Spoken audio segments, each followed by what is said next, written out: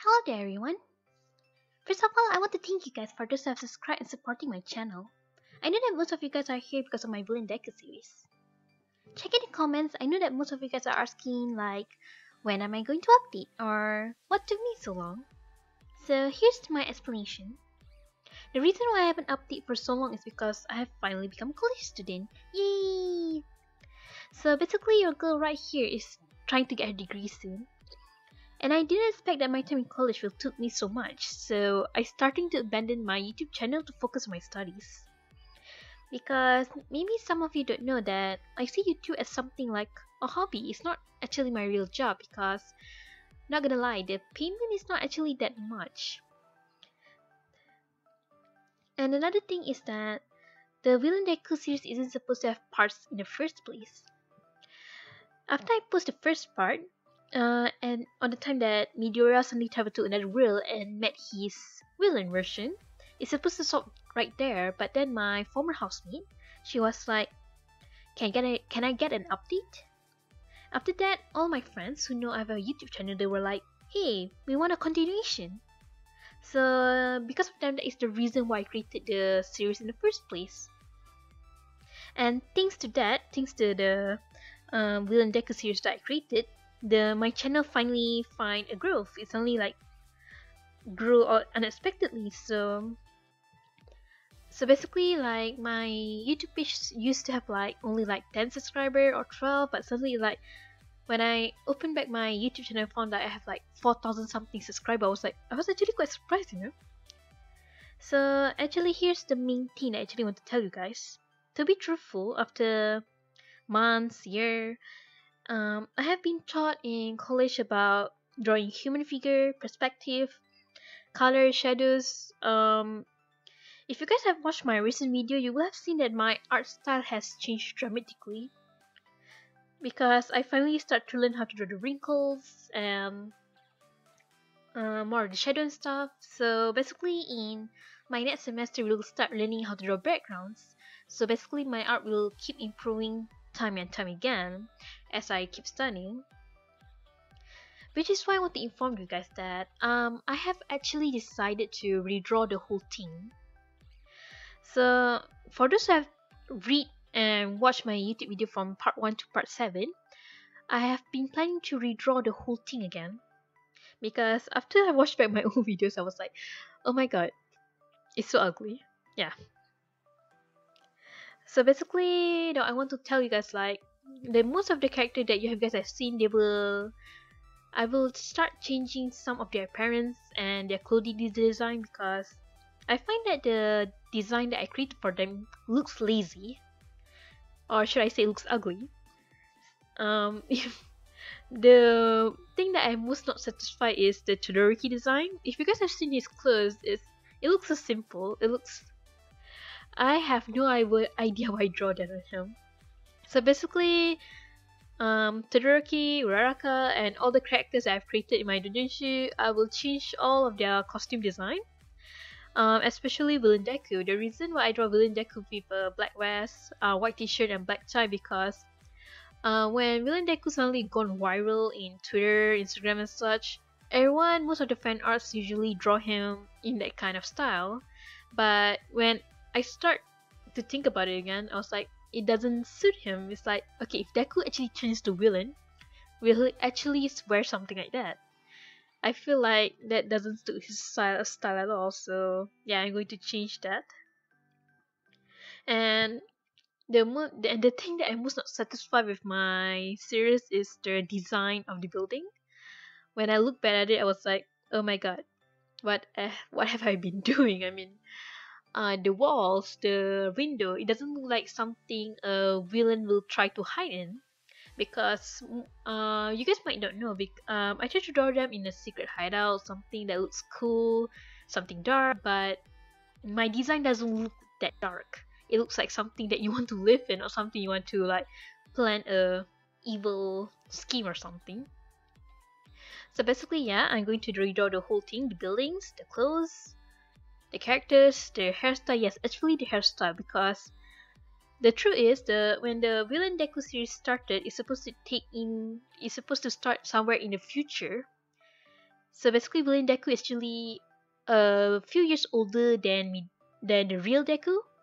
So he's supposed to be in. So they're supposed to be young adults. So I'm going to do something, but so the hairstyle has to change and their body figure stuff like that.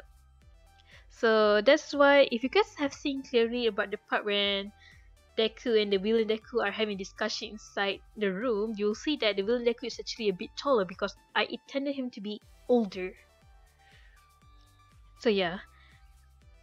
So basically, after I read the manga, the real Boku no Hero Academia manga, I feel like, oh my god, I have to change so many things because Shigaraki, I didn't realize Shigaraki power has like changed a bit. Because Shigaraki is supposed to appear in my doujinshi later on, but I didn't expect his power to be. I don't want to give any spoiler, but I didn't realize Shigaraki is actually very, very much powerful than I thought it was.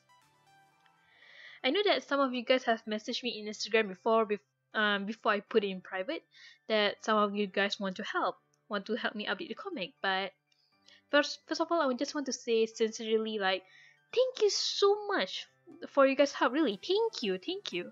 But I realized that most of my viewers are still young, so I don't want to say anything bad. No, this is not offended. I just want to give you advice. Just keep practicing what you guys are drawing. Keep improving because my drawing is also like that in few years ago. So just keep improving until you guys are. Once you're okay, just what I want to say is like once your drawing has improved, okay, help me. Yes, please, I need your help. But for now, just keep practicing because I'm actually quite happy that some of you guys are actually offering your help, but I cannot take it because our drawing is not compatible yet. For example, I realized that most of you guys drawing and coloring is not in my level yet. No, I'm not saying I'm a pro or anything. My drawing sucks, but you know what I'm trying to say. No offense. Nah. Okay, forget what I say. So just keep practicing. I'm cheering you on, and I'll be waiting for you. Please help me. So I shall be updating my villain Deku once again, maybe around March or April, around somewhere around that time. I shall be redoing the whole part 1 until part 7. I'll keep updating more and more.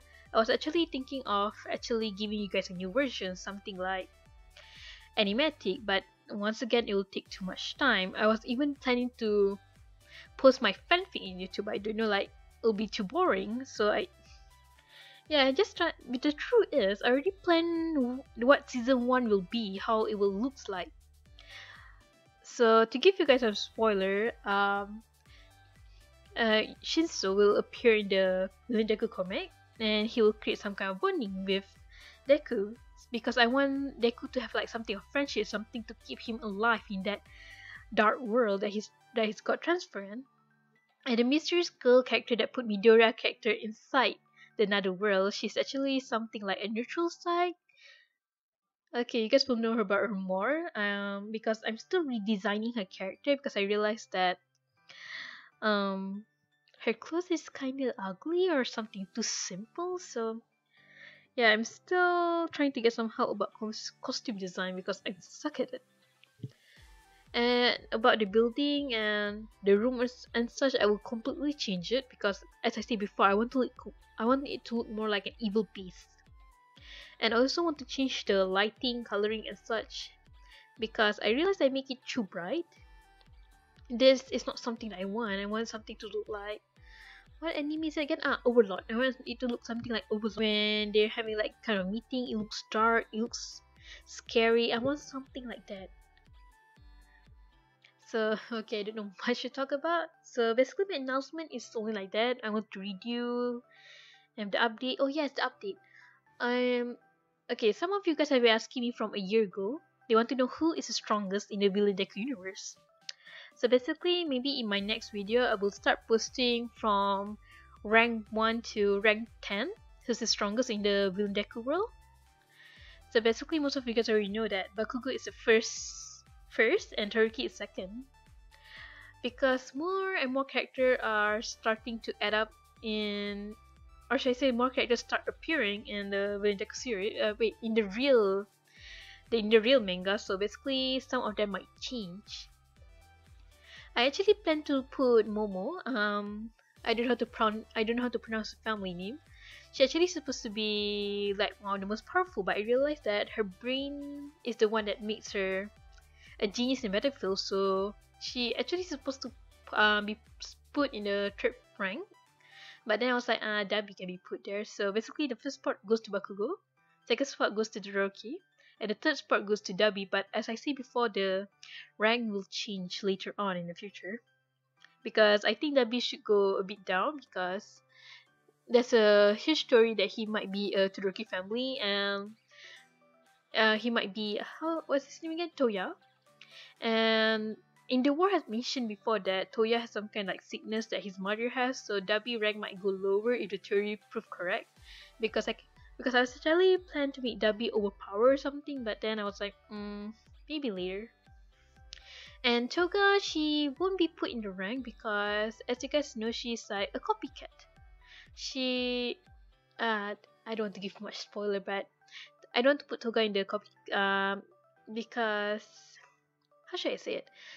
Yeah, she does can fight, but if she doesn't use her power, she's like only flexible fighting something like the someone from the Incredibles.